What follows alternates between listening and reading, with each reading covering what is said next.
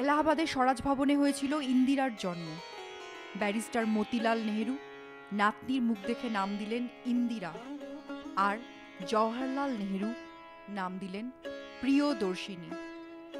ইন্দিরা প্রিয়দর্শিনী গান্ধী, এই হলো তার পুরো নাম।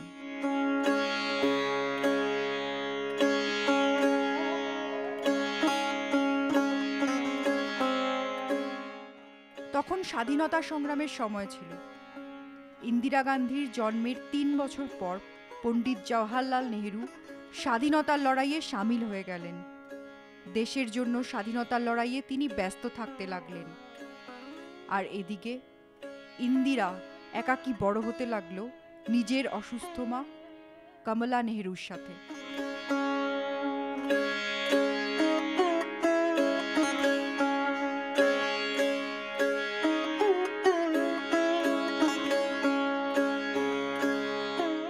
ছোটবেলা থেকেই রাজনীতিতে আগ্রহ ছিল ইন্দিরার। যে সময় বাচ্চারা খেলতে ভালোবাসে, সে সময় ক্রান্তিকারীদের সাহায্য করার জন্য ইন্দিরা বাচ্চাদের নিয়ে বানিয়েছিল বানর সেনা।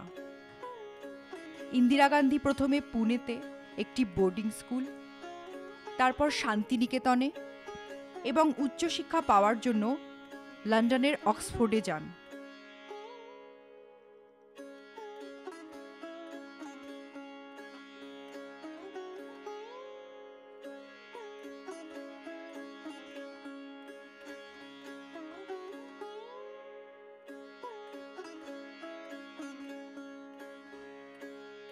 জওহরলাল নেহেরু কমলা নেহেরুকে বিদেশে নিয়ে গিয়ে চিকিৎসা করালেও শেষ অবধি 1936 সালে মারা গেলেন কমলা নেহেরু।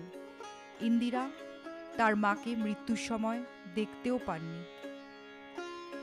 ইন্দিরা যখন অক্সফোর্ডে পড়াশোনা করেছিলেন, তখন পিতা নেহেরুর সাথে চিঠির মাধ্যমে যে যোগাযোগ হতো, তাতে নেহেরু সমকালীন ভারতের অবস্থা ইন্দিরাকে জানাতেন। পরাধীন ভারতের স্বাধীনতার জন্য ইন্দিরা মনে মনে আকুল হয়ে উঠতেন।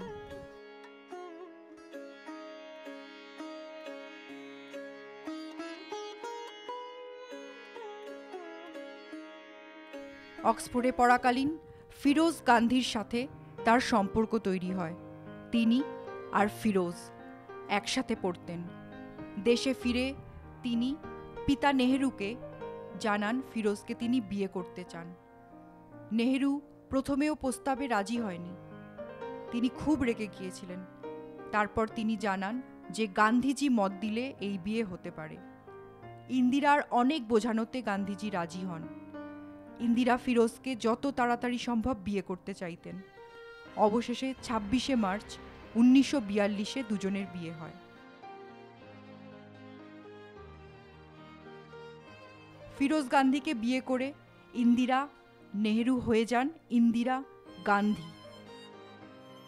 বিয়ের পর 1944 সালে রাজীব গান্ধী আর 1946 সালে সঞ্জয় গান্ধীর জন্ম হয়।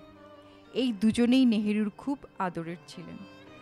রাজীব গান্ধী ছোটবেলা থেকেই খুব শান্ত ছিলেন, আর সঞ্জয় তেমনই দুষ্টু। 1947 সালের 15ই আগস্ট হলো সেই ঐতিহাসিক দিন। ভারত স্বাধীন হলো, আর জওহরলাল নেহেরু হলেন স্বাধীন ভারতের প্রথম প্রধানমন্ত্রী।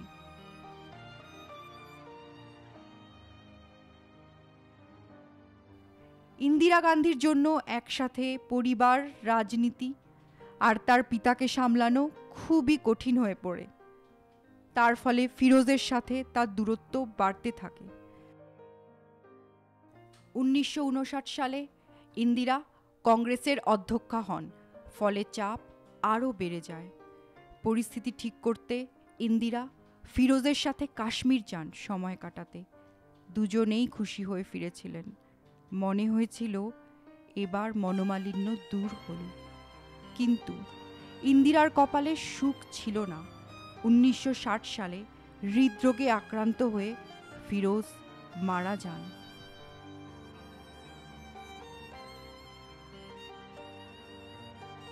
ইন্দিরার কাছে শোক পালনেরও সময় ছিল না। দুটো বাচ্চার দায়িত্ব আর তার পিতার দায়িত্ব, সেই সাথে রাজনৈতিক দায়িত্ব ছিল তার কাছে। 1964 সালের 27 মে জওহরলাল নেহেরু হৃদরোগে মারা যান। বাবার মৃত্যুর পর ইন্দিরা শোকে পাথর হয়ে যায়। 24 জানুয়ারি 1966 সালে ইন্দিরা দেশের প্রথম মহিলা প্রধানমন্ত্রী হন।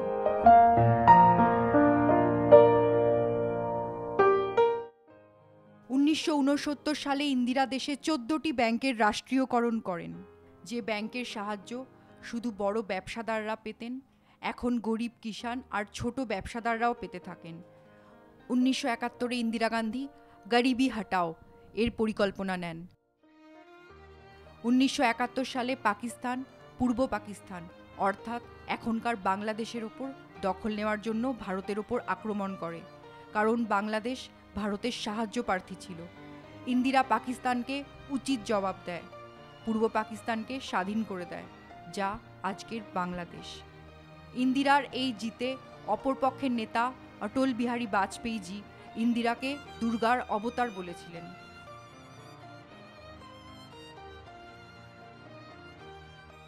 ভারতকে শক্তিশালী করতে ইন্দিরা রাশিয়ার সাথে হাত মেলান। 18 জুন 1974 সালে পোখরানে পরমাণু বিস্ফোরণ করে দেখিয়ে দেন আমরা কারোর থেকে কম নই।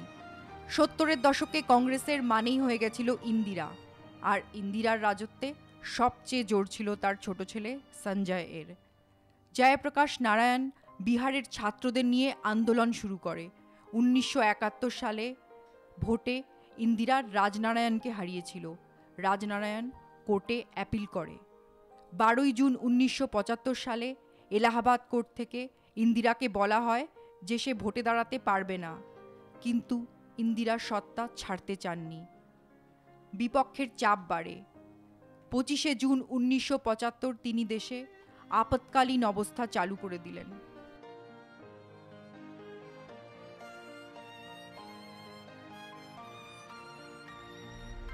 জয়প্রকাশ নারায়ণের নেতৃত্বে পুরো বিপক্ষ দল একজোট হয়ে যায় আর পুরো দেশে কংগ্রেসের বিরুদ্ধে আন্দোলন শুরু হয়।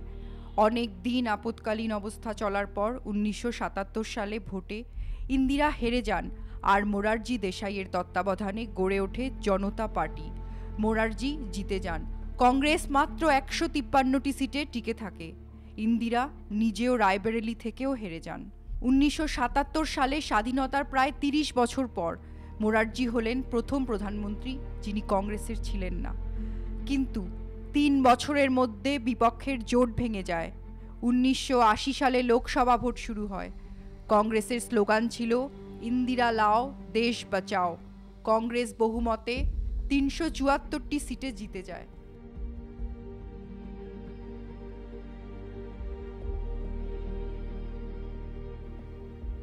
23 জুন 1980 সালে সঞ্জয় গান্ধীর মৃত্যু হয়। তাতে ইন্দিরা খুব একা হয়ে যান।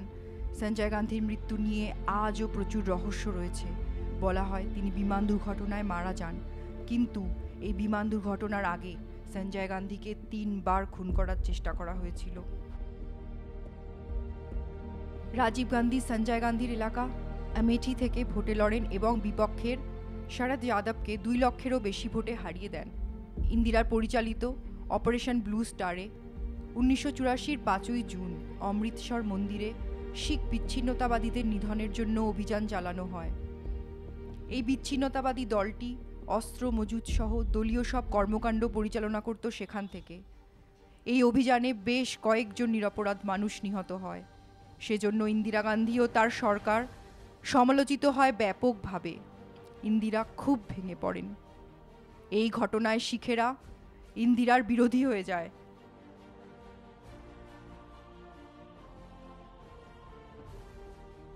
ইন্দিরা সুরক্ষা এজেন্সি সিকিউরিটি শিখ গার্ডদের সরিয়ে দেয়, কিন্তু ইন্দিরার আদেশে শিখ গার্ডেরা আবার সুরক্ষা কমিটিতে ফিরে আসে। 1984 সালের 31 অক্টোবর ইন্দিরা নিহত হন নিজেরই 2 শিখ বডিগার্ডের হাতে, বিএন সিং আর সতবন্ত সিং। চলে গেলেন ইন্দিরা, চলে গেলেন ওমেন অফ দ্য মিলেনিয়াম।